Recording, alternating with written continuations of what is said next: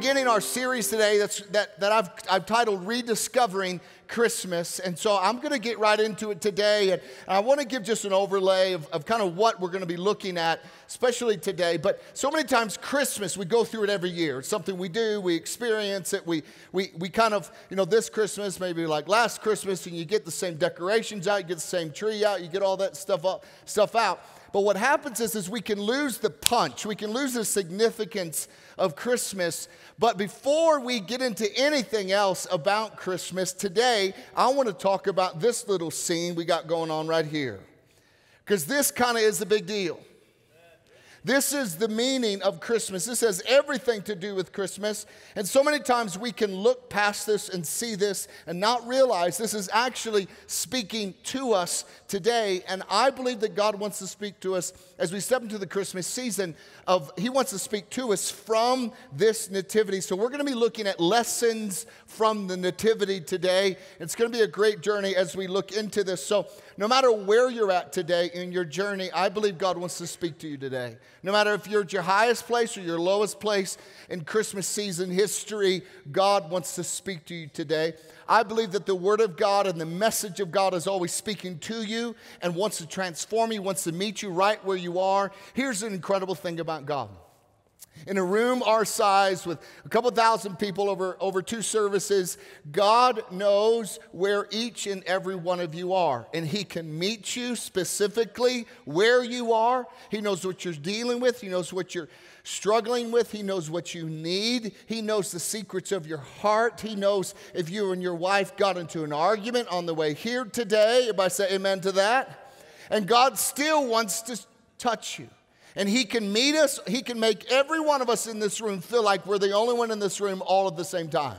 And that's the God that we serve. And I believe that's what He wants to speak to us from this incredible message of the Nativity today. And we're going to move through it. We're going to be looking at what each one of these characters or lessons from each one of these elements and characters of the Nativity today. Hopefully it kicks our Christmas season off. And then when we see one of these through the rest of the next 3 weeks or so, we're going to be reminded of God's faithfulness and goodness to us. Amen?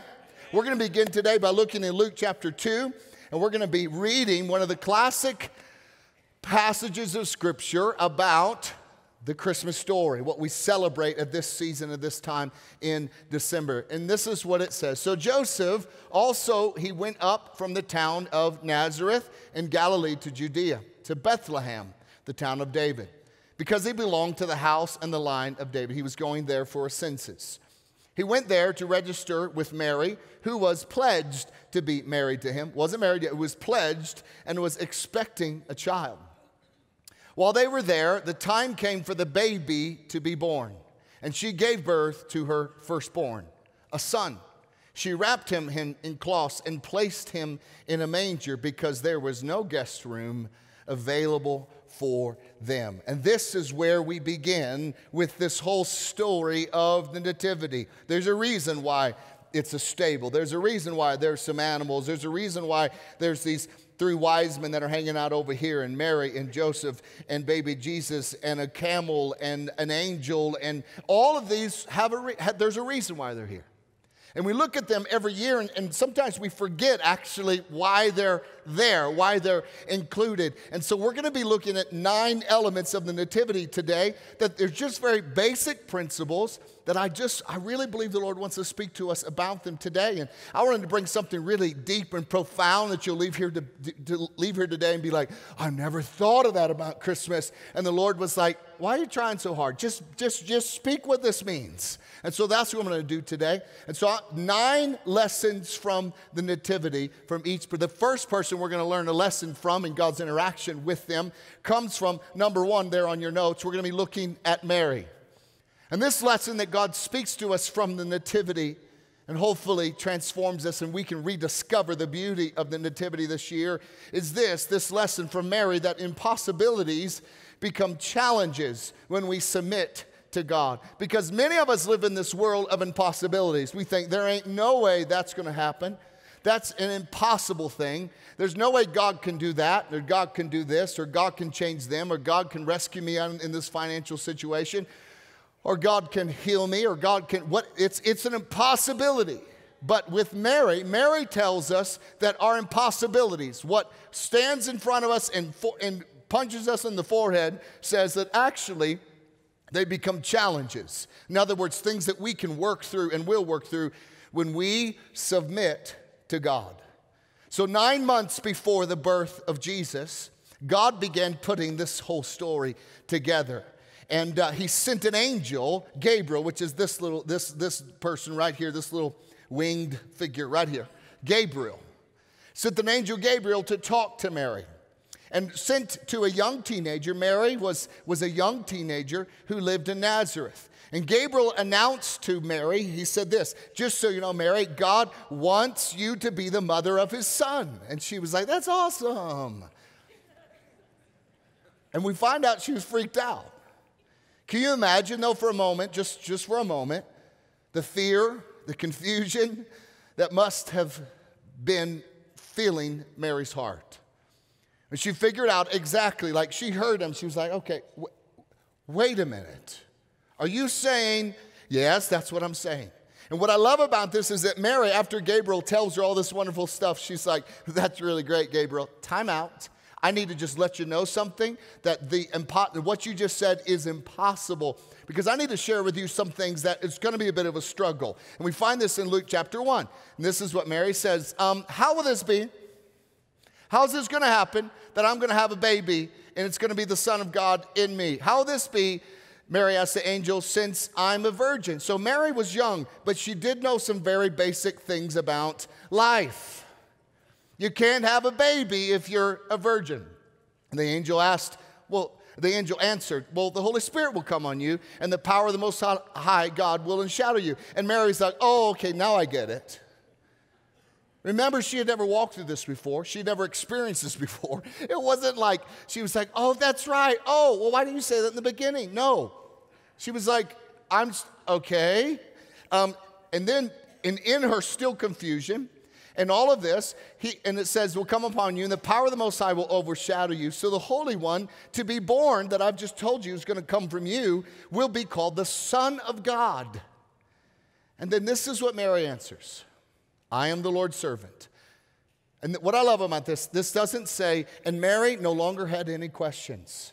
It doesn't say, and Mary understood completely. It doesn't say, and then Mary was like, oh, sorry, I should have known that's what we were talking about. No, she still had questions. She still had doubts. She still didn't know how all this was going to work together. But this is how she responded to the word of the Lord. I am the Lord's servant. May your word be to me. May your word to me be fulfilled. In other words, she began to submit her will to God's will at that moment. Gabriel told Mary that, listen, Mary, nothing is impossible for God. And this is a lesson we learn from Mary, that when we submit to God, when we submit to his ways, when we come underneath him and say, I don't understand everything, that God takes what seems to be an impossibility and he begins to make it possible. It's still a challenge. It still has the things you got to deal with, but it's still possible. That which was impossible now has become possible. And many times God's promises to you, or what God has said to you or over you, or you may come into a marriage and all these amazing promises, and you get a few years into them, and all of a sudden you think, this is impossible. How is this going to work out? Or you have a child, and this child came with all this promise, and then as the child grows older, all these impossibilities begin to meet you. This is impossible. And all of a sudden we begin to struggle, and we begin to wrestle through things in our own hearts. But the story of Mary tells us this: when we come and we submit our wills to God, that he takes what is impossible and he takes it, and all of a sudden he begins to make it possible. It's still a challenge for us, but it's possible.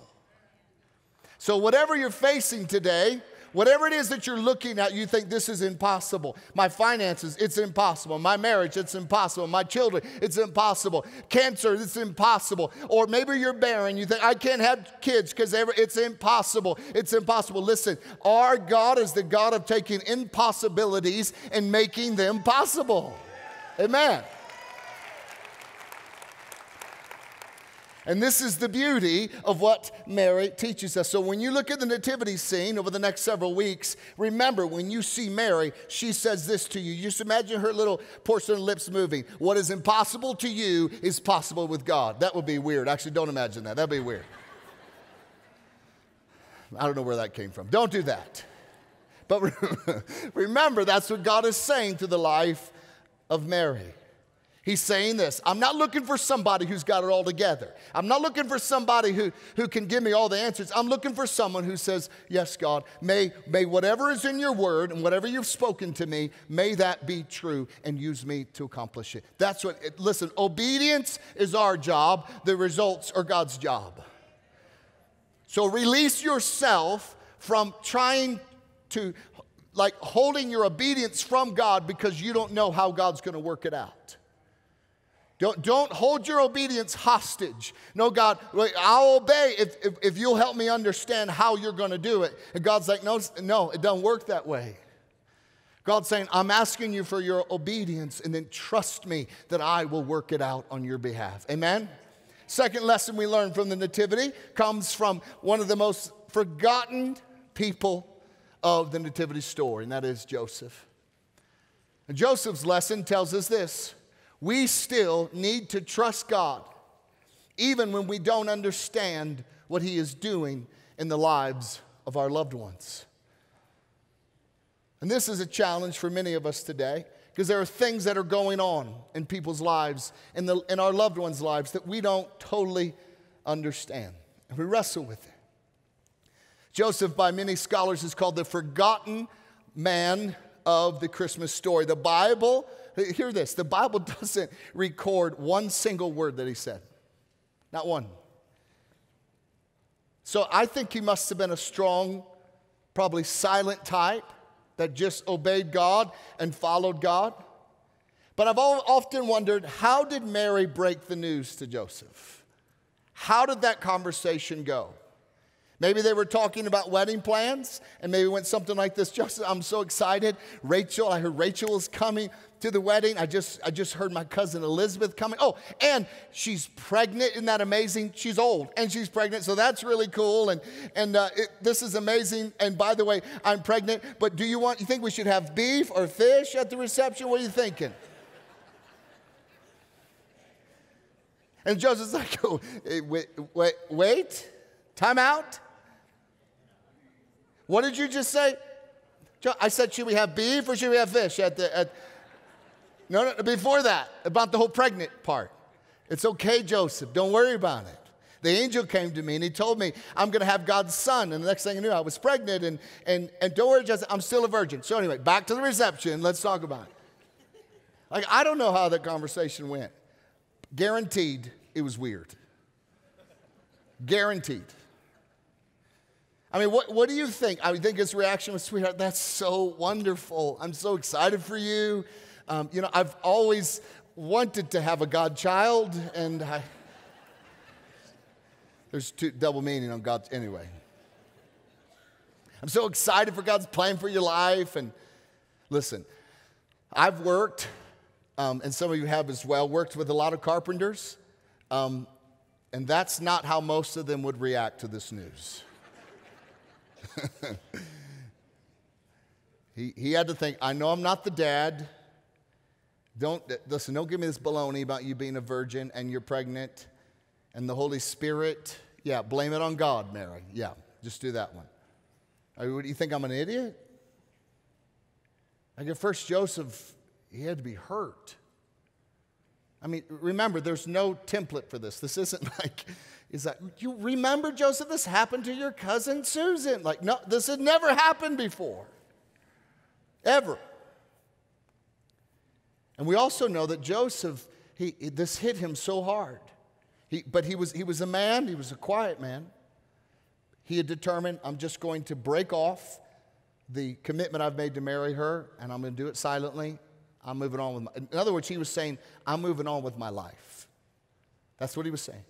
Matthew 1:18-21 says this. This is how the birth of Jesus, Messiah, came about. His mother Mary was pledged to be married to Joseph. But before they came together, she was found to be pregnant through the Holy Spirit, because Joseph, her husband, was faithful to the law. In other words, he was a good man. and yet did not want to expose her to public disgrace. In other words, because he was faithful to the law, he wasn't going to go through with the marriage because he was faithful to the law. In other words, he wasn't going to marry a woman who was pregnant outside of wedlock because he was faithful to the law. And so he just said, I'm not going to do that. And so he's going to quietly just walk away. And he had it in his mind to divorce her quietly. But after he had considered this, an angel of the Lord appeared to him in a dream. Said, Joseph, son of David, do not be afraid to take Mary home as your wife, because what is conceived in her is from the Holy Spirit. She will give birth to a son, and you are to give him the name Jesus, because he will save his people from their sins. Actually, the word, instead of Jesus, the proper word was Yeshua, which is Savior, Deliverer, because he will save his people from their sins. And Joseph went along with God's plan. Joseph submitted to God's plan, even though it affected his soon-to-be wife more than it affected him. He went along with it. He didn't understand it. He didn't have all the answers, but he said, God, I'm going to come along. I'm going to come alongside what you're doing. Even though this isn't the perfect case scenario. You didn't reveal this. You didn't tell me this. You didn't plant this seed in my heart. This isn't the desires of my heart. And so many people say, listen, if God's will always begins with the desires of your heart, and then it just works out that way. Sometimes it works out that way. Sometimes it does not. I guarantee you, Joseph's desire of his heart was not that his soon-to-be wife would be pregnant with a child and would come to him and say, I know we're not pregnant, but I know we're not married, but I'm pregnant and I'm a virgin. Guaranteed that wasn't in his heart. This was out of nowhere. And he loved Mary.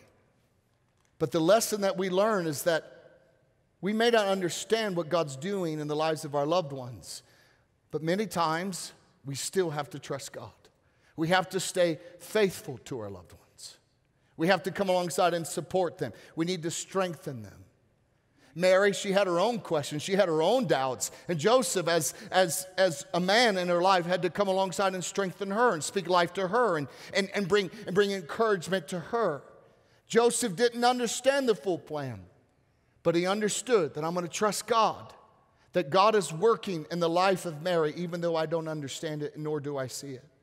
So the lesson for us is this, same way. When God begins to move, let's say you're married and God begins to move in one of your spouse's hearts about doing something and you're not totally for sure about it and you're like, okay, well, I just want to support you and strengthen you in here to pursue what God is doing. You may not understand it, but the reality is God still called us to strengthen and support that.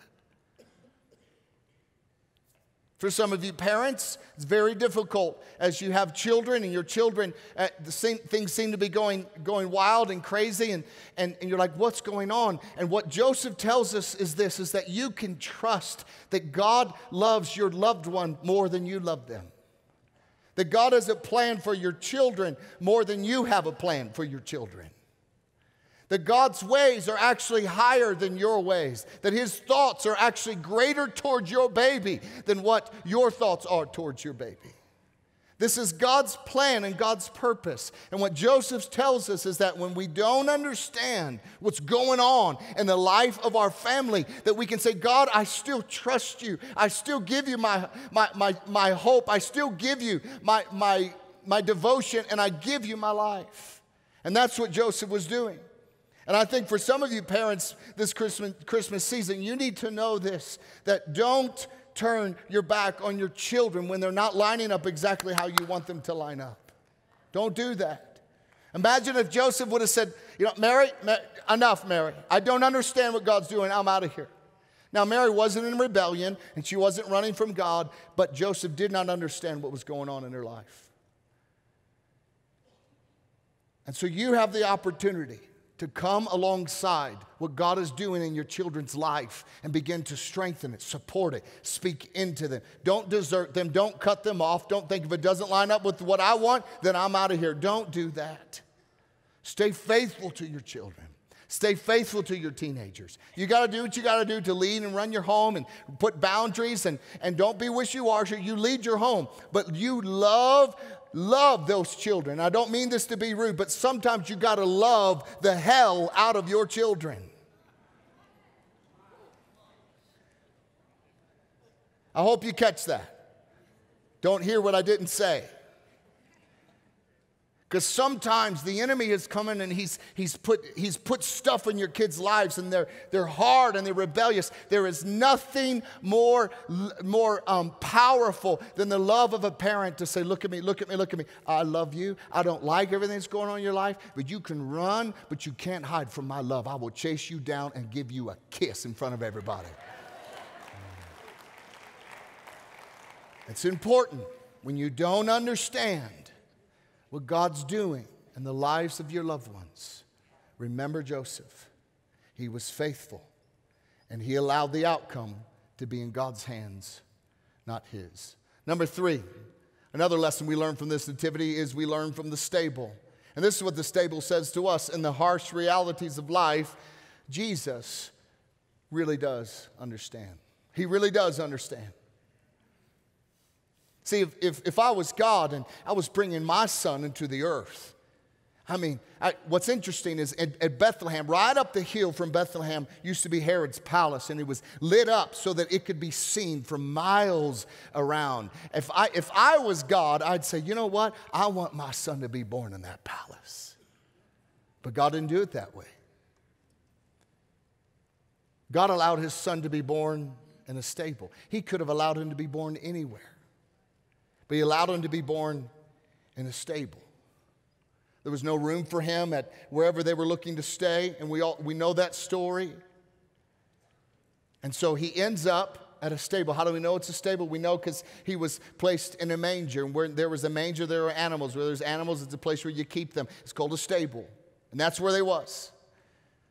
And even today, you can go to a place where they would keep these animals. They're not an actual stable. It's kind of like a cave that's carved out in the side of a mountain. But you can see where Jesus was probably born. He was tucked away in a cave where there were all these other animals. And out of all the places he could have been born, Jesus was born the wrong side of the tracks, in the wrong family, with the wrong side of the farm animals behind. Here he is in a manger, in a stable. He wasn't given every opportunity. And God wants you to know this today, that Jesus understands when you feel like you are at the wrong end of the rope, when you feel like you're at the wrong end of the stick, when you feel like things aren't working out the way that you want them to work out. And whatever difficulties that life hands you, Jesus, he's already been there. Jesus was actually, as an infant, he was a refugee. He was fleeing from Egypt with his family. He was a hardworking man. For 30 years, he worked in construction. He understood poverty. He understood discrimination. He understood rejection. He was ridiculed. Think about this. He was ridiculed. He was ministering for 3 years, from the age of 30 to 33. For 3 years, every day of his ministry, he was ridiculed. He was told he was demon-possessed. He was told that he was of the devil. He was told that he was crazy. Every day he was told he was criticized. Every day. He was told he was nothing. He was told what he said he was, he wasn't. Every day. It has to have an effect on you over time. But Jesus kept on. In his short time in ministry, he kept on. On his darkest day, his closest friends abandoned him. And so whatever experience it is in your life that you feel like, you know what, this is too much for me. I can't handle it. The pressure's too great. And you come to your breaking point and you're beginning to cry out, say, nobody understands what it's like to be me. That's a lie. You need to look at the stable. Jesus understands. He understands what you've been through. He understands the pain that you're dealing with. He understands the dark loneliness that you feel. He gets it, and he understands it. That's what the stable says to us. And that's what we need to remember. When you look at this manger over the next several weeks, you need to know the stable says to me, Jesus understands. He gets it. So I'm not to live in this world that I'm all alone and no one understands. There might be people around you that don't understand, but you need to know this: Jesus understands, and you can run to him, and you can find comfort in him, and you can find peace in him, and he can wrap his arms around you, and he can bring healing to your dark feelings of loneliness and emptiness, because Jesus understands. Amen? The fourth lesson we learn is the lesson of the manger. And this is a very simple one, but I just thought it was kind of neat as I was thinking about it. It's the lesson of the manger, that Jesus turns the average into the exceptional. He turns the average into the exceptional. I want you to think about the manger that Jesus was born in. It was just a manger. There was nothing special about it. It wasn't made out of gold. Didn't come from some special tree. It was probably put together by part of some old wood that had fallen apart somewhere else, and they put a manger together. It was what they fed the animals out of. It was a feeding trough. And think about the manger. Nothing special about it whatsoever. And do you realize that for 2,000 years, how many songs have been written about a manger? That the name of the manger has been mentioned. Why? Because God took the normal, the ordinary, and he made it exceptional. So what's the point?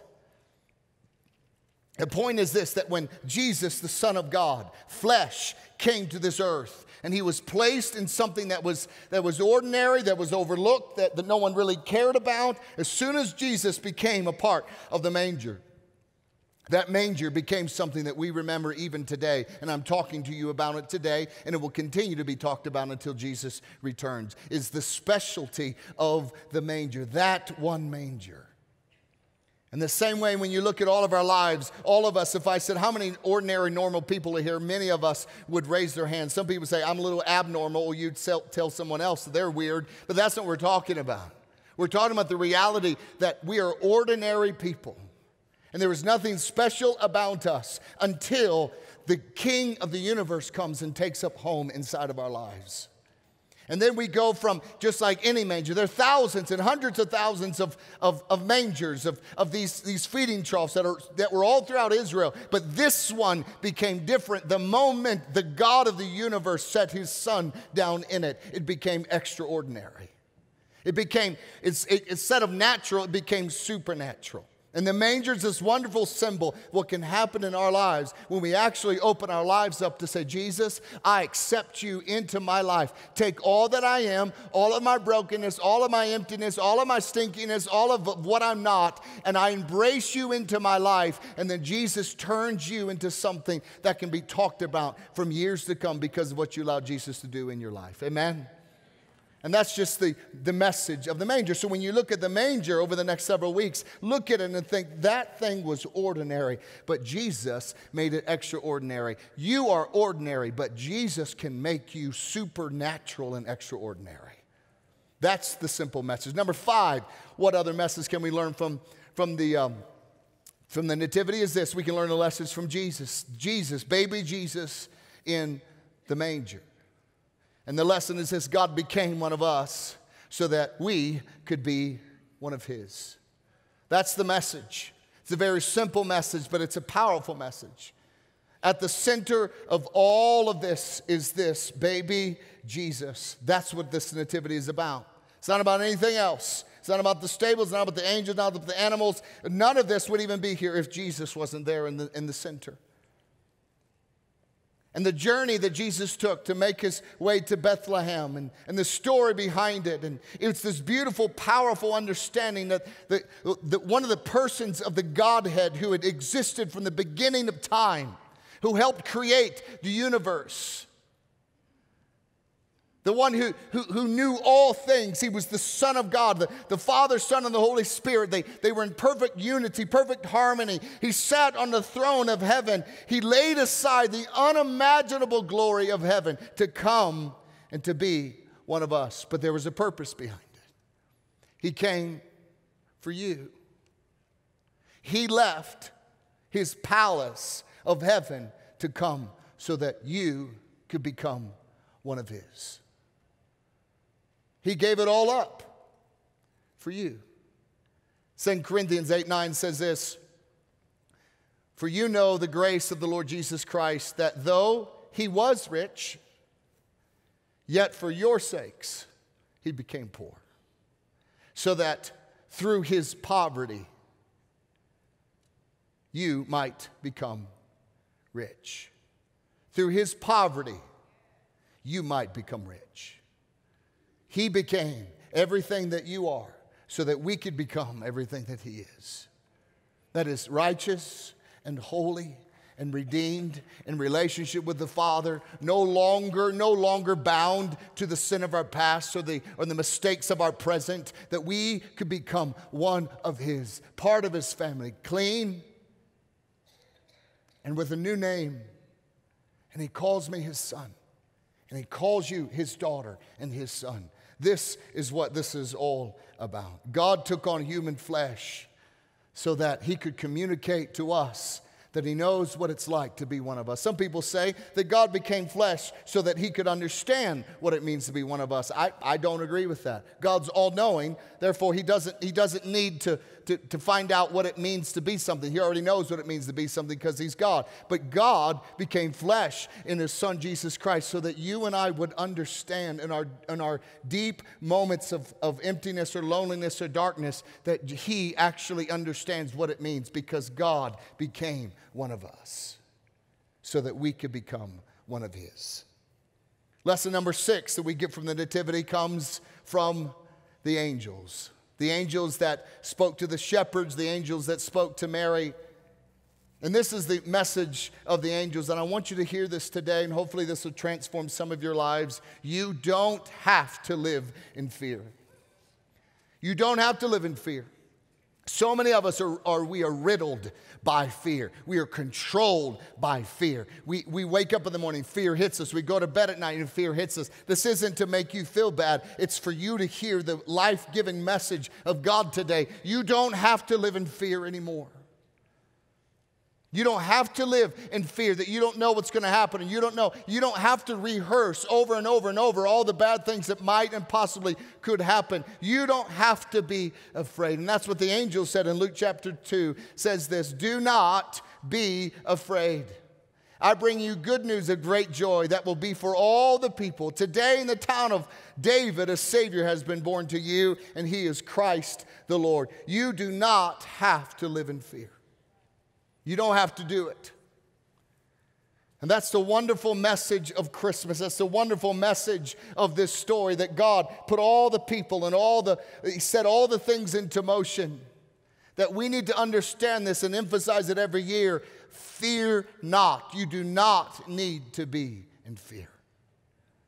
And Satan loves to make you fearful. He loves to make you wake up in the morning and worry about everything. Worry about your kids, worry about your marriage, worry about your money, worry about your job, worry about your car, worry about the economy, worry about the president, worry about who's not the president, worry about ISIS, worry about terrorism, trust me, there are plenty of things to worry about.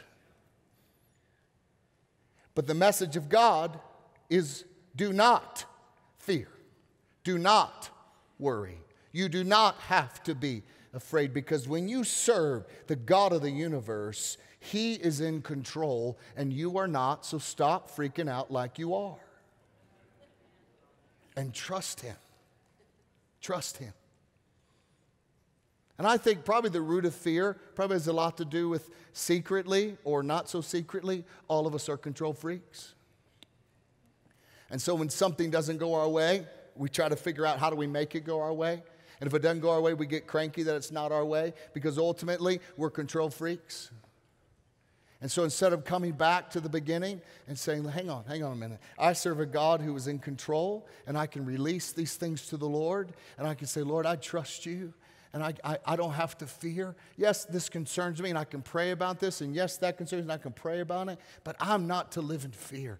God has not given me the spirit of fear, but of power and love and a sound mind. Amen? That's God's promise to you. That's God's promise to you today. The 7th lesson we can learn from the Nativity is from the shepherds. And the shepherd's lesson is this: once you find Jesus, share your experience with somebody else, with others. This is the beautiful message. God chose the shepherds, one of the first Christmas audience. They got to come. They got to show up.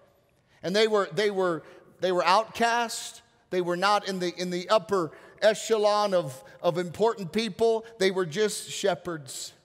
And I love God's beautiful, wonderful sense of humor. He intentionally sent the angels to these smelly shepherds rather than King Herod or a high priest somewhere. He sent the angels to the shepherds. And when the shepherds found baby Jesus in the manger, they left and they could not keep their mouths shut.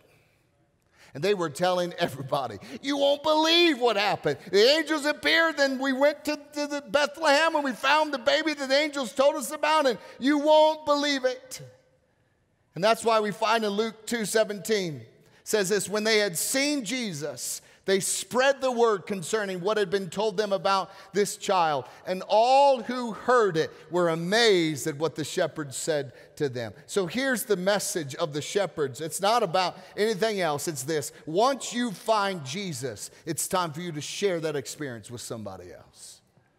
Let your light, let your life and your light shine like the shepherds, that once they found him, once the angels appeared and they found Jesus, they left there saying like, I found Jesus. Listen, you don't have to have a PhD to tell someone about Jesus. You're just a beggar telling another beggar where to get bread. I found bread. Go get it. It's free. Go eat of it. It tastes good. It'll change your life. That's what the shepherds did. And that's the message to us through the Nativity. When you see the shepherds, don't think there's just some weird thing looking here. It's actually the message. Oop, knocked over a sheep here. Oh, knocked over a donkey. There we go. We're back in it now. The message is that the shepherds, once they found Jesus, they told other people. And here's my encouragement to you. When's the last time you told someone about Jesus? I don't be condemned. I just want to ask you the question. If you found Jesus, if the answer is yes, when's the last time you've told someone else about what you found? That's all. And this is a beautiful time of year to begin to share the incredible message of Jesus. See that baby Jesus right there? I found him, and he changed my life. The next lesson we learn from the Nativity is number 8, we can learn from the star. And the star says this: when you genuinely search for God, you will find him. When you genuinely search for God, you're going to find him. Jeremiah 29:13 says this: you will seek me. This is God speaking. You will seek me and find me when you seek me with your whole heart. Now we know that the wise men, and I don't want to pop your bubble, wise men didn't show up at the Nativity. They came about a year later. Now, some people said if they would have been wise women, they would have showed up on time. Oh, that's funny. Actually, it says this. I'll read. Well, never mind. I'll get there later. Matthew 2. This is what it says. The star they had seen, speaking of the wise men had seen the star. When it rose, went ahead of them until it stopped over the place where the child was. When they saw the star, they were overjoyed. And this is the supernatural light that they followed it, and they sought after it. God had spoken to them, and they had continued to seek to go after the star, to try to find what this is. They knew that God was speaking to them. They knew that God was doing something special and new. But the star represents many of us today, that our life is to shine. And the challenge to us today is, if people were to follow the light of your life, would it lead them to Jesus? The Magi followed the light of the star, and it led them to Jesus. If people around you were to follow the light that you shine, would it lead them to Jesus? And that's what God wants us to be. He wants us to be a light. That's why I love Christmas season, because it's about pointing people to Jesus. It's about helping people understand that this whole message of the nativity and the animals and the stable and the angel, and it's all about the one in the middle. It's all about Jesus. And he shines, and we're to shine to point people to him. Daniel 12:3 says this: those who lead many to righteousness will shine like the stars forevermore. There is a brightness that comes from your life as you represent Jesus. And the last message we learn from the Nativity today is this. Number 9. We learn it from the Magi. Give your best to Jesus because he is worth it. Give your best to Jesus because he's worth it. We know that the wise men were very important people. They were magi. We don't know if there was 2 of them or 30 of them. We just say 3 because of the song, We Three Kings. We don't know how many. And the reality is they were these men that were important. And they had an audience with the king, and they had all types of things. They were wealthy. They were influential.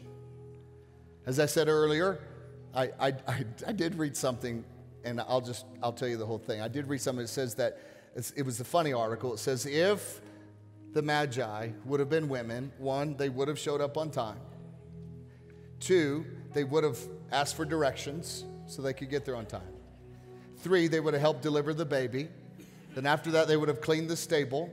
They would have made a casserole, and they would have brought some practical gifts instead of frankincense and myrrh. So,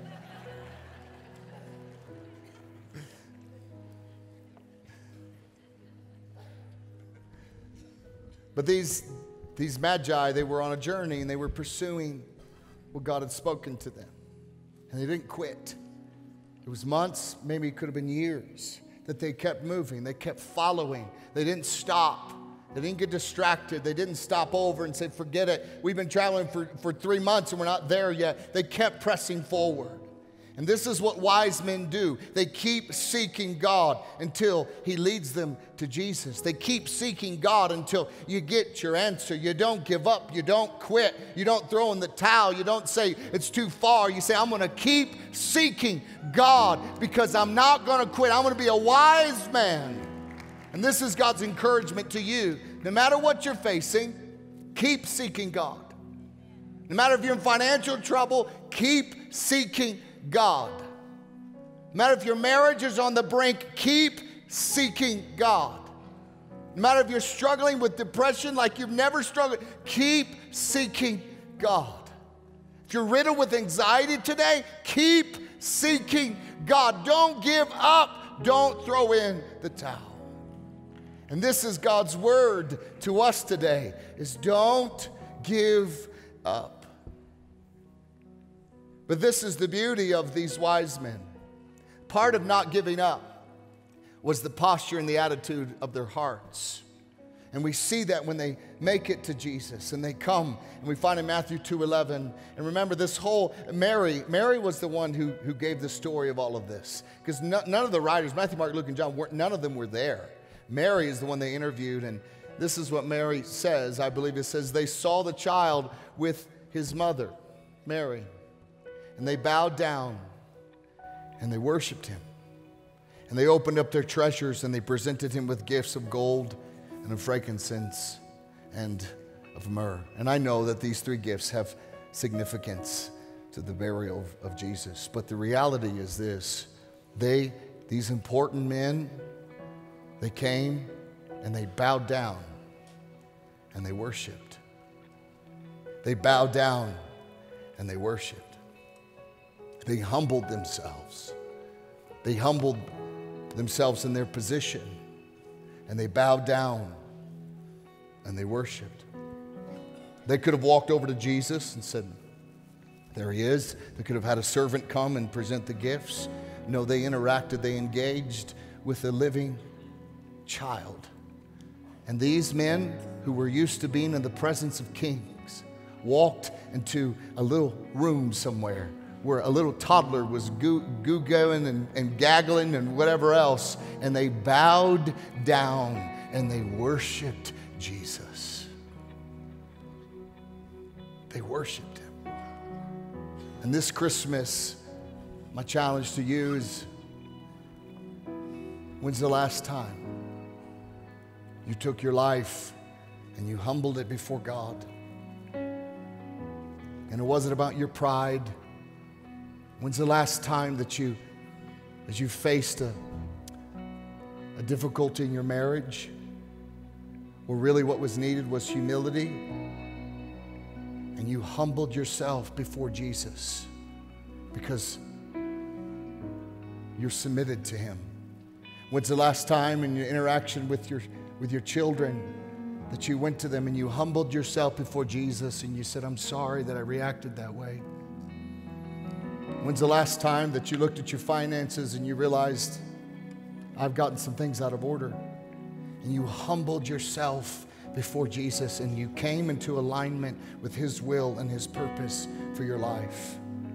When's the last time you said, Lord, this isn't about me or my pride or my position. This is about humbling myself before you. And you gave Jesus your best. You gave him your best.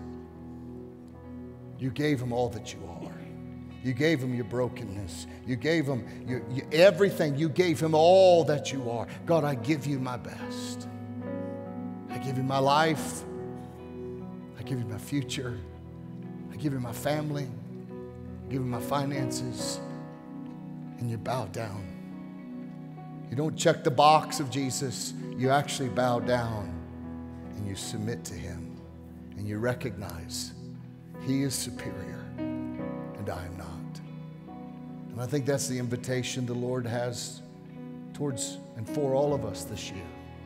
This is the year that we bow down and we worship him. This is the year that we surrender all of the stuff, the striving after position, the victim mentality, and we just bow down and we worship him. And I believe that's what the Lord is speaking to us today through this beautiful picture of the Nativity.